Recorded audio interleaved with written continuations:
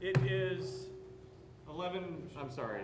Probably direct the microphone back. Oh, you mean I have to talk into this thing? Hi, everybody. It is, I want to say 1:45 because my computer is in Eastern, but people can do the conversion to 10:45. This is a session on updates from the Drupal security team. If you have questions during this, you can go to slido.com and enter code SECTEAM and just put your questions in there and we will address them as we go through this. My name is Michael. I am a member of the security working group. I'm sorry? I don't use the term, but yes. I'm a member of the security working group. Next to me I have David Snowpack and Cash. There's another David out there. Are there any other, nobody else is wearing their hats, so I can't quickly scan the audience and see. We're members of the Drupal security team. Security team is made up of about 42 people around the world. We are all, I'm sorry, this window is not big enough.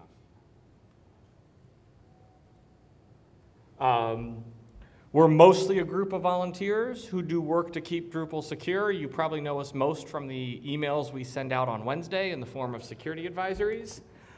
We come from lots of continents, lots of countries, and lots of different types of day jobs. Some of us work for hosting companies, some of us work for the education space, some of us work for Drupal service providers. We've got some nonprofits in there.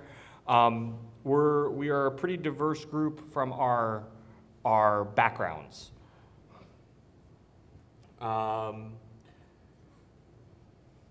So we do a variety of different things as the security team. We triage reported security issues. That's probably like our primary job of what we do. We help with security-related Drupal initiatives, which I will show off in a second.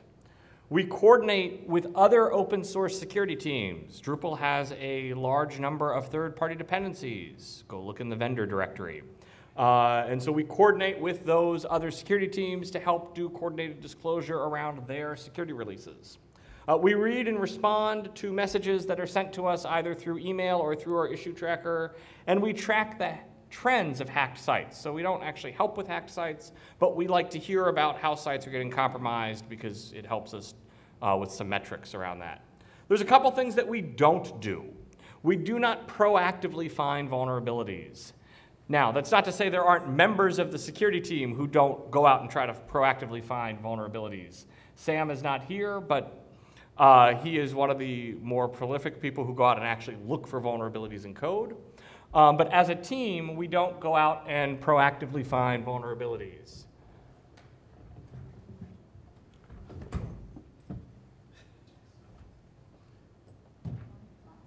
If you want to. You don't have to. We were tricked into it. That was unexpected. I'm sorry.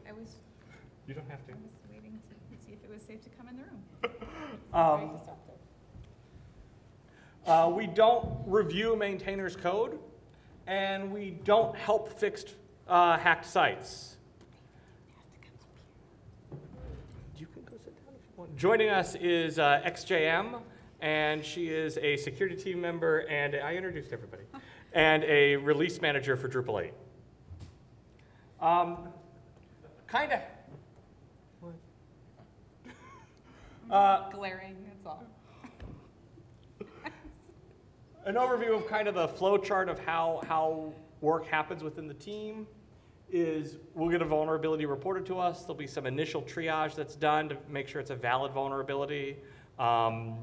Once we've confirmed it's a valid vulnerability, we'll actually include the maintainers of the responsible code. So if it's a contrib module, the maintainers of the contrib module. If it's a part of core, the appropriate subsystem maintainers. And then there's kind of, it doesn't show it on that chart, but there's kind of a loop in fixing the vulnerability. We'll get a patch ready to go. Once there's a patch ready to go and signed off on, we'll coordinate on drafting the email, the security advisory that goes out on Wednesday. We'll choose a Wednesday to handle that release. And we then send that out to the community, and hopefully people update their sites. We release security updates on Wednesday. Our window starts at about 4 p.m. Noon Eastern, 4 p.m. UTC, and goes until about 5 p.m. Eastern. with security advisories, we encourage maintainers, and in core, we make sure that the advisories contain the minimum amount needed to fix the release. We don't want to actually fix bugs in a security advisory. We want to make these easy to update your sites with as least dependencies as required and as least. And to minimize the chance that one of those bug fixes will actually accidentally break your site, which would then disincentivize you from updating to the security release. We want you to update to the security release all the time immediately. You can follow us to, that's very loud and feeding back on me. You can follow us. The best way to follow us is on your Drupal.org profile, click the edit page, and under newsletters, click the security release. There's also Twitter. There's also RSS feeds. There is also Slack.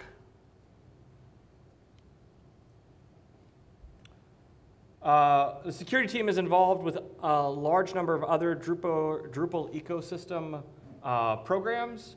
The Drupal 7 Extended Support Program, Drupal Steward, the Automatic Updates Initiative, and Drupal 6 Long-Term Support.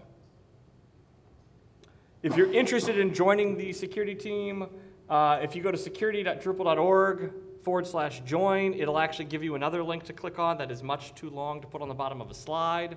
And these are some of the requirements in joining. As some of you may be aware, Drupal 7 is reaching end of life. Once Drupal 7 reaches end of life, the security team will no longer be providing security advisories for it. There'll be no more core patches made on the core repo, and it will no longer be supported at the community, by the community at large. There are some solutions for this, though. Drupal 7 extended support vendors will be, Drupal 7 extended support will be provided by vendors. If you're interested in becoming a vendor, here is a link you can go to. And as of now, we luckily have 2 vendors who have already been approved. That's my Drop Wizard and Tag 1. What time is it? Okay, we're doing great on time. One of the things I want to talk about briefly are some security best practices. There's a large number of sessions here at DrupalCon that go over this material, but I'm going to quickly go over these, and I'm going to use a metaphor to do these. And just a quick show of hands, how many people brush their teeth in the last 24 hours? And how many people would just, out of curiosity, think it would be okay to just brush their teeth like once a month or once a year? No one? Oh, maybe I should put my hand down. Brushing your teeth is a best practice. We all agree this. We all brush our teeth for a variety of reasons. It prevents bad breath. It prevents cavities. It's good hygiene. We would never think it would be okay to occasionally brush our teeth. Security isn't a checklist. You can't just check the box and be done. You have to continually work at security. It should be part of your weekly, monthly process. When you deploy new code, when you make changes to your system, you are potentially changing your site's risk factor. And as a result, you should evaluate what that change is. Within my day job, I have security auditors that knock on my door, I don't know, maybe once every 9 months or so. And they ask questions and I answer them. But if all I did was pay attention to them once every 9 months, I'd probably have a lot more sites compromised than I do. Automatic updates is upcoming. There is an initiative on that. If you're interested in automatic updates, please join us on Friday. We will be sprinting on automatic updates in core. There was a session yesterday on that was recorded. I think it was recorded. Covering that. I'm not going to go into too much details on that now. Drupal Steward is a new service from the Drupal Association and the security team. I'm going to briefly go through what Drupal Steward is, and then I'd like to just turn this over to questions for everybody to ask. That's really the point of this session, is to ask questions of us. Drupal Steward is a web application firewall that protects sites from certain vulnerabilities before it is the vulnerability is disclosed and the update is released. So there's often this gap. The security team publishes a fix, say 1 p.m. Eastern on a Wednesday, but 1 p.m. Eastern in your local time zone is 3 a.m. And so either you have to wake up and patch your site, or you have to take the risk and wait till 9 a.m. the next morning to patch your site. Drupal Stewart attempts to solve some of that with a web application firewall. A web application firewall works by filtering requests before they hit your server. So you have the internet, people making requests to your website, which is kind of where cache is sitting, and as the requests come through, the web application firewall in the middle looks at those requests and decides whether or not they should pass or not pass. And if they should pass, it lets them through, and if they shouldn't pass, it basically blocks the request and sends a message back to the user. Doing this in this way lets us prevent sites from having to be on red alert for like waiting for that patch, as I mentioned earlier. There's unfortunately a couple limitations with this. This only is going to apply to highly critical core vulnerabilities, at least to start with. And there are some types of vulnerabilities that actually cannot be mitigated with a WAF. And so this won't actually help them.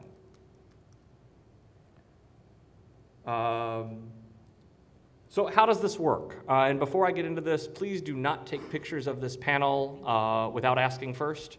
Well, actually, let me just rephrase that. Please do not take pictures of this panel. The slides will be posted on the session node at the end of the session today. So how does this work? Well, security team identifies that a reported vulnerability is a highly critical and mass exploitable. It has to meet both of those requirements. For example, SA Core 2018-002 was highly critical and mass exploitable. The security team determines whether or not this vulnerability can be mitigated by a WAF, as not all vulnerabilities can be.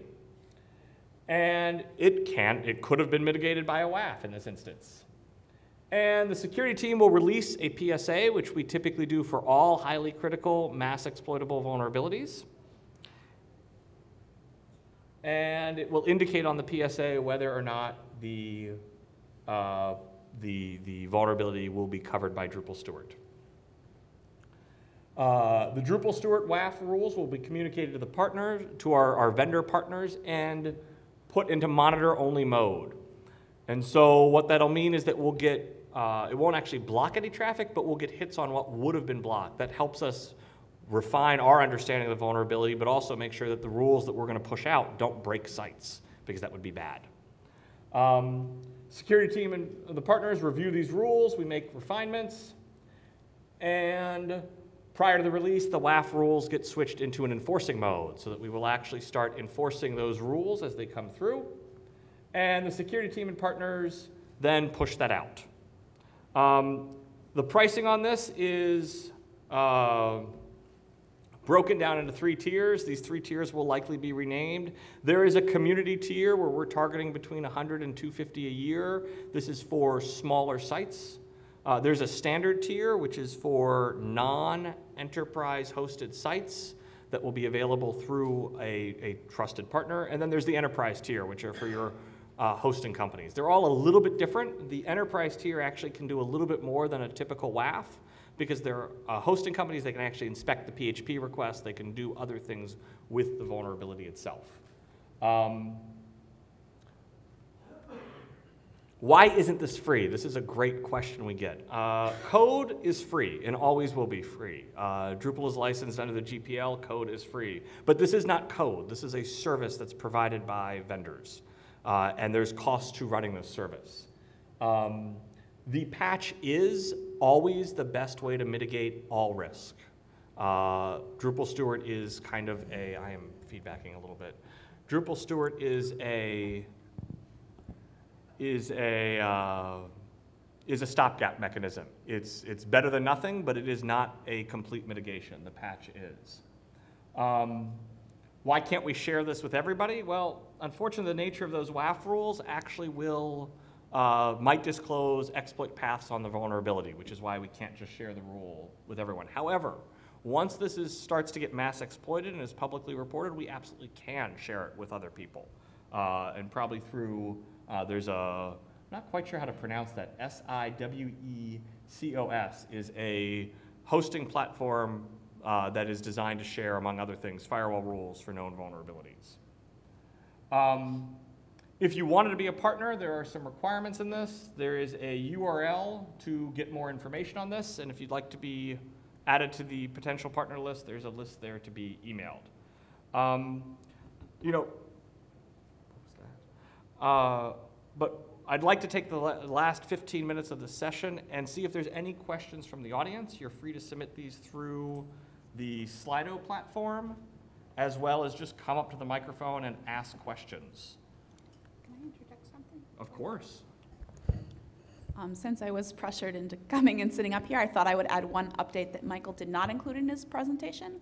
Another thing that the Drupal security team has improved in the past year is that minor releases for Drupal 8 core now receive a full year of security coverage instead of only 6 months. So if any of you have had a Drupal 8 site for a couple of years now, you might have encountered a problem where, you know, on some random date like, you know, October 4th, Drupal 8.4 is scheduled to be released, and you know that Drupal 8.3 is going to lose security coverage like almost as soon as this comes out. So suddenly you have to scramble to get your site updated, and then maybe there were things in Drupal 8.4 that were disruptive and breaking. I'm using that as an example because we actually broke Drush with that release.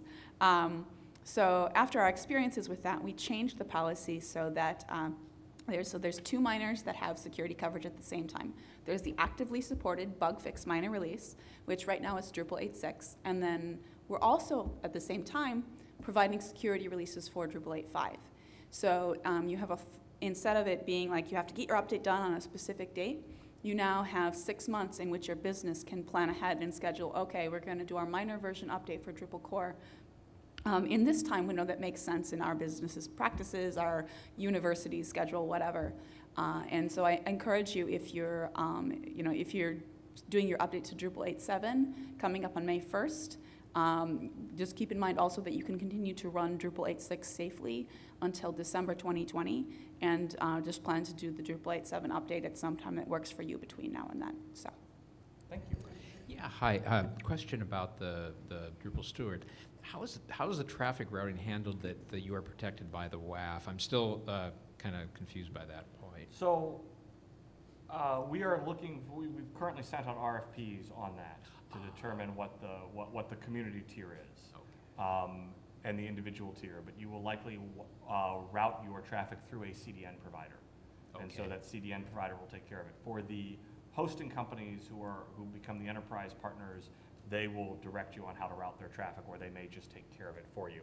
As I look over to one of those, so it'll be you know, determined that way. Yeah. So the idea would be you'd go with one of these companies. If you're part of Drupal steward, you'd stay with this company and continually have your traffic passing, and then okay, gotcha. Thank you. You could route your traffic when the PSA comes out and stop routing it afterwards, but that's kind of messy. A lot of work to do.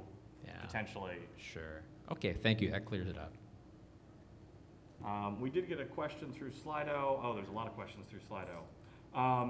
I just wanted to say to you and the team, you are awesome. Nice work. Thank you. So appreciate the security team. Sets Drupal apart. Security. I'm assuming this is what security modules should we all be using? TFA is one of them. There's a security review module that comes to mind. There's the content security policy module that helps protect against cross-site scripting. SecKit.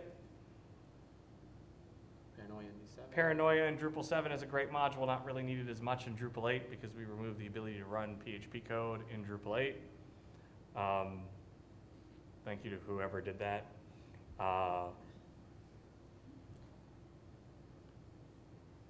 How does a contrib module maintainer get security coverage? That is a great question. There is an outdated project application queue mechanism that is there. It actually is still being reviewed. There are still people who follow that queue. If you feel your project, though, has stalled, for now you can email the security team and we can help bump that project along. Our long-term goal is to replace that with a more interactive format, such as code examples and a quiz, and it's an automated process as opposed to what's there now. How does the security team work?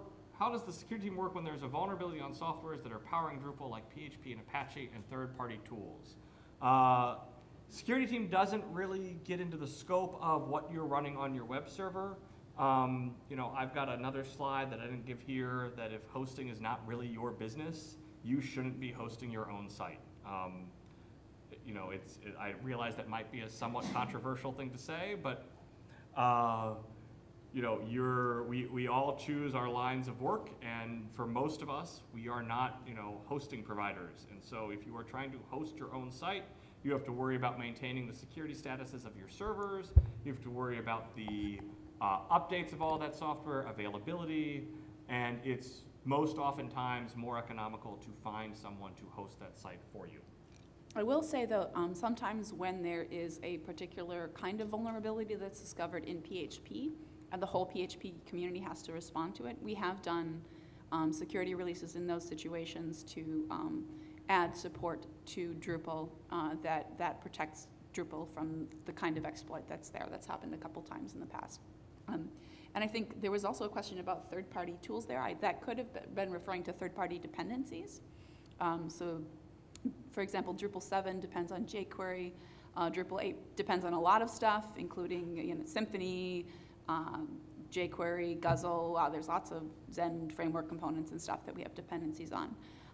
So when upstream projects have a security release, if the security release is directly exploitable in Drupal, then we will try to do a coordinated release with them and do a new release of Drupal core at the same time that updates to the fixed version of the dependency.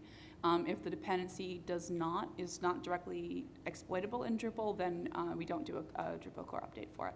So I'm not sure, in case that was the question, I just wanted to make sure we had the answer for that too. Thanks. Quick question about modules that are covered by security advisory and that aren't. So, you know, I know that stable releases are covered, but often there are cases where an alpha release is there or a dev release and has patches that are working. I guess my question is how frequently are those modules checked to see, okay, now it's covered, or is it just kind of semantic versioning to say, okay, this version works, we scanned it, and now it's covered by the policy? How does that work in terms of what is not covered? So the security team doesn't proactively review modules. The project application queue was an attempt to somewhat do that as it flowed through. But for the most part, when you click on the report security vulnerability link on the side of project pages, we direct you where you should post that vulnerability based on both is the project covered and is there a stable release. There's probably some improvements we could do around there. We also don't allow projects to opt into coverage if there's an open tagged release or an open tagged issue with a security flag on it. Okay. So it's really a question of whether something goes through the security team's process or just happens in the public, right? That's really the only thing that's different. But if you don't find It's any on the module maintainer to just mark a stable release. I think that's it, exactly. Yeah. So someone has to actively say, wait a minute, we're not really vulnerable. Here's, you know, exactly. Okay. And at that point, well, they may or may not have security vulnerabilities, but by tagging their stable release, if they've been eligible or to and opted into security coverage, at that point, like all of their stuff will be considered a security issue if it's reported and handled in private according to our process. Yeah, so something saying that it's covered by the security team does not mean that it doesn't have vulnerabilities. I think it's probably safe to make the complete opposite assumption that every module has security vulnerabilities. Yes. Right. Like, if you just look at the vulnerabilities that the team publishes, we're publishing vulnerabilities primarily for like the most commonly used things, right? Like you could say like, well, Views has been around forever and tons of people have looked at that code and everyone depends on it, but like we're still going to keep finding security vulnerabilities in Views, right? But so I guess the question is, I understand in core you're going to actively monitor it, but for those other modules, you said you don't actively, unless a vulnerability is reported, you won't actively audit those other modules. So that's not the job of the security team. Right, that's why our job is to maintain this process. Other people in the community are constantly checking contrib and core and looking for security vulnerabilities, and when they find them, they come to us, and then it goes through the process. Okay, great, thank you. While you're coming up to the microphone, is there a good method for assessing the vulnerabilities of custom modules? There are some tools that try to automate this process, but honestly, the best method is to do a code review. Find someone to help you do a code review. Read over your own code. I typically will do the thing where I'll go through and explain my module to a fictitious person who's not in the room and just walk through what I'm doing out loud and why I'm doing it, and I will often find a lot of things that way. But doing a code review, especially doing a code review of code you didn't personally write, is really the best way to find security vulnerabilities. Peter and I just got done with a session that did not get recorded, but the slides are available, entitled Cracking Drupal, that shows a lot of the common patterns that introduce security vulnerabilities, and so that's a great place to start. I think I would just throw in there, if you're not familiar with a coder module, it has some rules for PHP's Code Sniffer, and it will help find some of the very, very basic security vulnerabilities, which are more just misuse of the API. So I would consider it a very, very low bar, but you can run it against your code just to kind of get started.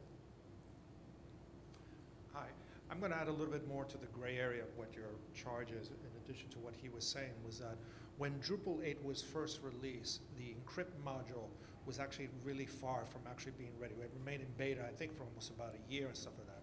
For my organization, which has to remain strictly HIPAA compliant, we had a lot of problems actually trying to use it. And there was a lot of questions whether Drupal was secure and insecure between people who are not familiar with open source learning community. It just seems to me, I understand this is probably a gray area for many of us to understand, and you guys are pretty clear what your charge is, but it also seems to me that you actually have a great deal of influence to actually make sure that these things are actually maybe up to snuff, or at least for a release. I would point out that there are tens of thousands of contributed modules for Drupal core, and we have a volunteer team of 30-some people. Like, the scope of work is enormous. So I guess the question is, are you, we try to, I think that we try to influence by communicating best practices and sharing with the community what things are, but is your concern about this specific module, which was a security improvement that wasn't ported? It's the encrypt module, which is used for security and securing of data. So, but also at the same time, it wasn't necessarily ready. I understand kind of what That's you're on saying. those project it's a very big maintainers, gray area really. for a lot of people to understand, but it would actually make things actually a lot more assuring for a lot of people. Yep, the best thing to do in that situation is to get involved in that project queue, find out from the maintainer, like just simply ask the question, what's holding you back from creating a Drupal 8 version of this module? And then if it's something that's important to your organization, see if there's a way you can help them. Do they need money? Do they need developer time? What kind of support do they need? Contributed module authors are, they're volunteers a lot of the time doing things in their spare time. And they, the best thing to do is find out if you can help. Say, I want to use this module in Drupal 8. What'll it take? Okay.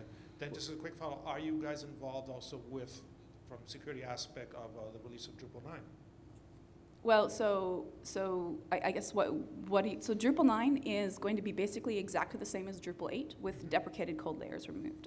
Starting with Drupal 8, we've adopted a process called the continuous upgrade path, which is a concept and practice that we have learned from Symfony. Essentially, Drupal 9 is not a complete rewrite of code. Drupal 9 is Drupal 8 with deprecated code removed and updates to core dependencies. And I will say that the Drupal core product, like new code, we do try to, we take into account security when we add new code and features to the module. It's not to say that there's not vulnerabilities, there always will be. But it's a ongoing process to find and report them. But it's not going to be something where it's going to be like Drupal 9 is an entirely new thing. In fact, Drupal 9 is probably going to be the safest release of Drupal 8 because it will have no new features in it. Okay. It will be exactly the same as Drupal 8.9, with just except that APIs that were deprecated will be gone. And so hopefully we'll also have less of the problem that you described where a module you needed was not available at first in the Drupal 7 to 8 update because of this continuous upgrade path deprecation process. It makes it a lot easier for module developers to write code that's compatible with both Drupal 8 and 9 at the same time. And so that means it's less work for them to be compatible with the next branch of Drupal. They can do the work at a time that works for them in their lives and their schedules, rather than having to be, oh no, Drupal 9 is going to be released now, let's all rush and I have to find time for this volunteer thing that I posted on the internet a while ago, get it upgraded to Drupal 9. It should be a lot easier for them too. So hopefully we'll see less of that with this release. All right, thank you so Can- much. I think the stat is that 40-something% of top X modules are currently Drupal 9 compatible. Already. As of a week ago, Okay. when that stat was run. Can I add something to the first part of your question? Sure. Just like about the sort of conception or misconception of what the security team does. The security of Drupal is the responsibility of the whole Drupal community because it's an open source project. In order to do the sort of coordinated disclosure that we want to do for Drupal, which improves its security, some information needs to be kept confidential. And in an open source community, how do you do that? Because the code is available, everything's out in public, and the way that we do that is by making a small security team to handle just the things that need that confidentiality. The majority of security work in Drupal is to be done by the whole community in public, and our job is just managing that component that needs to be confidential, if that answers your question. It does, and there's other questions that we can go on. I know it's a long, lengthy discussion, but I'm satisfied with what you're telling me. It's cool. Thank you so much. Thank you. So unfortunately, it is, I want to say 2:15, but it's not 2:15. It is 11:15, and we need to move on because the session is over, but we will be hanging around. The security team typically wears hats that are either white, black, or blue. So if you have a follow-up question, feel free to find one of us. But thank you, everybody. Thanks for the questions.